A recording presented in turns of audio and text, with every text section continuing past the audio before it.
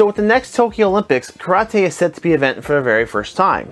Now, there seems to be a divide amongst the martial arts community. Many people are concerned that the future of karate will become watered down and lose its integrity as a result of becoming a sport.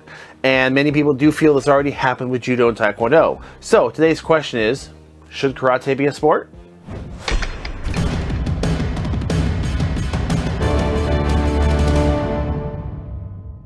If you enjoy our content, we please ask that you do consider supporting this channel. By supporting us, you are helping us devote more time and resources to doing better and bigger topics, such as more interviews and art history topics, and maybe eventually some travel. And there's a lot of places we'd like to go with this content and make this community bigger, but we can only do that with your help. So if you do want to support us, you can do it in two primary ways. One, you can support us on Patreon by going to our Patreon account, which we have a link below in the description, and there you can sign up for 3 different tiers of memberships. And each membership has different perks. Some of the perks include exclusive member episodes, behind-the-scenes photos and videos, on-set announcements, in seminars, and a lot of different things that we'd like to throw out to you guys as a thank you. Now, if Patreon's not quite your speed, you can support us right here on YouTube itself. So if you look down below at the subscribe button, you'll see a button that says join. If you click on that, you'll get a bunch of information on what your support goes to, the different levels we have available, and the perks that we give back as a thank you. So thank you everyone who supports this channel, who's gotten us to this point. We look forward to your contribution and welcoming you to our family. Now, one of the main features of our memberships is that we field a lot of questions from our members, and very often those questions become episodes in themselves, and that's with today's topic. One of our members, Renee Martinez, asks, what do you think about martial arts getting a spot in the Olympics, like judo, taekwondo, or more recently, karate? Do you see this as a positive thing or as a negative? There's a lot of debate of whether a martial art that gets transformed into a sport loses its soul. Now, Renee's not the first person to ask this question. We actually see this topic come up a lot, so thought it was a good time to maybe address it. Now, this topic really seems to be heated this year because originally set for this year, the 2020 Olympics, now pushed next year because of the pandemic, the Tokyo Olympics is featuring karate as a sport for the first time. And this has caused a little bit of a divide. I've seen a lot of reactions from people being really excited to see it represented, to others being disappointed that just like some of the other sports, we're going to see a watering down and degradation of the art. So the first thing I would like to do is expand this discussion beyond just the scope of the Olympics. We've got a lot of different tournaments and competitions out there across multiple sports. So we're going to talk about sports martial arts as a whole, because a lot of people seem to have a stigma towards the value of an art being lost when it's put into a sport context. There's also a misconception I'd like to break here, and I see this common a lot, and the assumption is that once a martial art goes towards a sport route, it loses its ability to become an effective self-defense art. And I don't really think that's true, because most of the time people making those remarks are very pro UFC and MMA, which by definition is a sport. You know, first, second, third priority of those arts are sports.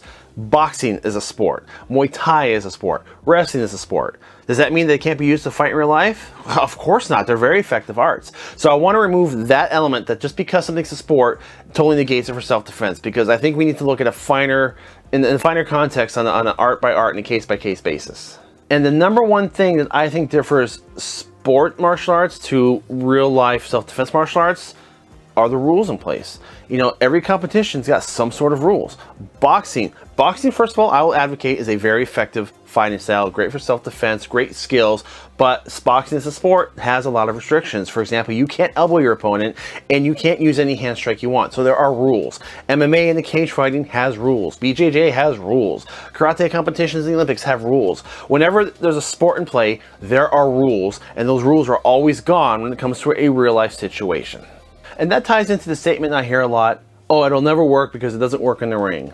Now, on the surface level, that might seem like a good qualifying statement, but I think there's some context at play here. The ring and the octagon are a specific sport. So say, for example, take a baseball player, a high-level baseball player, and you drop him in a football game. Think he's going to do very well? No, of course not. And it kind of works the same for martial arts. Mixed martial arts in the UFC are mixed martial arts. It's not individual arts against each other. It is mixed, well-rounded athletes. So of course, if you take a karate guy and you drop him in the ring, he's not going to do very well. But if you take a boxer and put him in a judo match, they're likely not going to do well either. Or put a BJJ guy only in the ring when he has no other striking arts, he's not going to do well. So I think that it's very important to look at the context there, that it's not an art versus an art. It's mixed arts versus mixed arts, and it comes down to the individual. And I don't really want to spend any more of this episode trying to justify mixed martial arts versus traditional martial arts, because we've already done that in a previous episode, and you can find a link to that one in the description below. People who want to see full, hardcore, full contact, submission, knockout martial arts watch UFC. But there's still something to be said about wushu competitions and point sparring competitions, even kata competitions. They might not be your thing, but they still take a lot of time, they take incredible skill, and they're still impressive to watch if you appreciate that kind of thing. And they each have their own specific skill sets. It's like how we feel here when it comes to athletic sports. It's so easy to watch, say, a football game or a baseball game and be like, oh, that guy sucks, he can't even pitch. That might be true in that context, but guess what? Take your bottom tier major league baseball player and try to play a game against him.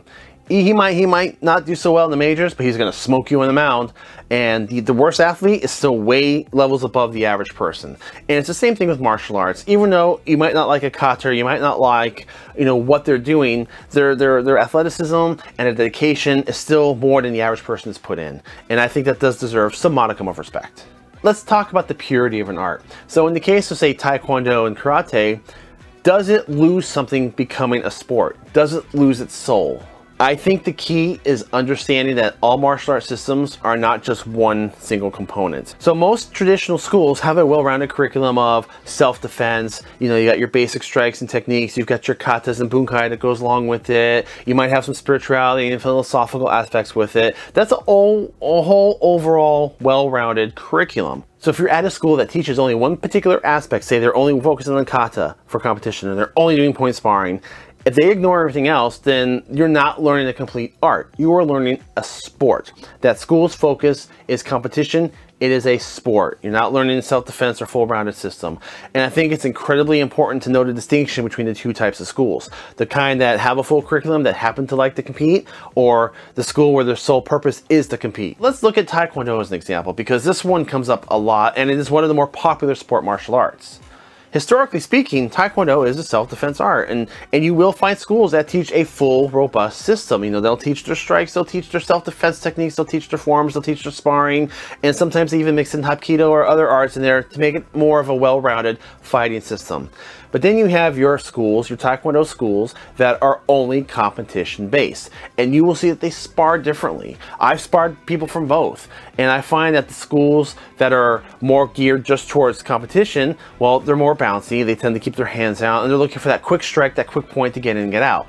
Versus a school that takes it more seriously as a fighting art, they have different stances and their timing is different. And I've fought a lot of guys who like set up certain ways and then they'll explode at you and come in with a combination. It's a very different experience because they've come from, you know, each have come from two of those different schools. The schools that are well-rounded systems meant to be a fighting school, and others that are just for competition. There is a difference. Now let's look at kata again, because a lot of tournaments, especially karate tournaments, will have kata and form divisions. And if you're a school that focuses only on kata, does not mean you're getting the actual curriculum or educated version of kata. You might be learning it in a way that looks good, or it ignores the bunkai in terms of other technical details that judges might be looking for. Or I have seen forms that don't even have bunkai for them. They don't really mean anything necessarily other than just to look cool and and to dazzle a crowd. That is not the same as a school that's going to teach you a kata that has underlying principles for your system, because that's not always pretty. That's a teaching tool versus something for demonstration. Again, very similar topic, but depending on the school it comes from, they can be applied very, very differently. And I don't think it has to be said that there's a huge difference between point sparring and continuous sparring. And the tactics are different. With point sparring, it's all about getting in there, get that one hit, get in, get out, get your point, reset. Continuous sparring is not like that. You have to have more strategy to it. Just because you get hit or you get hit or you hit them doesn't mean the match is over. Oftentimes it goes towards knockout if it's a full contact knockdown karate, or sometimes points are racked up as you go. So you can't just stop at one hit, you have to keep going. They're two different animals. But I think they do teach two different valuable skills, because people who are really, really good at point sparring, they have the ability to see an opening and sharpen their techniques, and often very, very quickly can get in there and get out.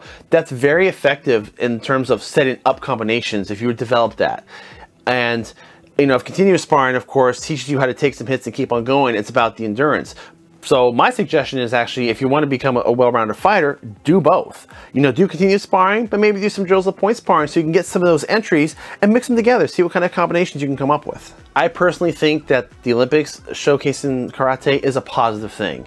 And I hope it's something that continues on further from here and that more arts eventually get added. Only because, a few different reasons. One, You're now exposing arts to a wider range of audience who might not know what the capabilities of the arts even are. And who knows, you might inspire somebody to look into a martial art for whatever reason, whether it be self-defense or competition. So the inspiration is there. 2, it gives martial artists a platform to compete in something they're good at and represent their country. There's a lot of pride to go along with that, and I think that's fantastic. And 3, at the Olympic level, these are still athletes. They have to be in good health and good shape and put in an immense amount of work and sharpen the skills. They have to be at the top of their game. And to put yourself through that kind of regimen, I think only improves your character and improves your goals. And I think it sets a great example. So I do believe that seeing Olympic versions of karate are a wonderful, wonderful thing. And I want to highlight that word, Olympic versions. Just because a sport version of a martial art exists does not mean that traditional schools automatically go away. Traditional martial arts and the full curriculum school and the sporting school, they can still coexist together. So one does not negate the other. It just opens up another avenue for people to enjoy. But let's also be fair. Just because someone's skill sets is prime for sports does not mean they're not going to be able to use those skill sets to defend themselves, at least in some capacity. A baseball player, they train their whole career to swing that bat to hit this little ball. But guess what? If a real situation occurs and they get their hand on the pipe or a stick or something, does that not give them an insane advantage over someone who's not trained in that? Basics work. A front kick or a side kick delivered to somebody's body can break ribs. A jab cross combination that connects can knock someone out. A very well placed Taekwondo kick could end a fight. These are all basic concepts, and if they are delivered accurately, yes, they will work. Most likely. It all comes down to the methodology of how they're taught and timing and application.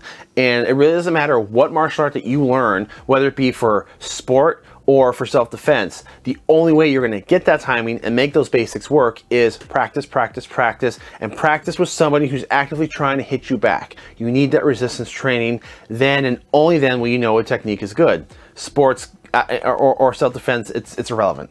So anyway, that's just my long-winded way of saying that just because a martial art is used in a sporting event doesn't mean it's not effective in real life. It comes down to knowing the difference and know your goals. Bottom line is know what you want out of a martial art.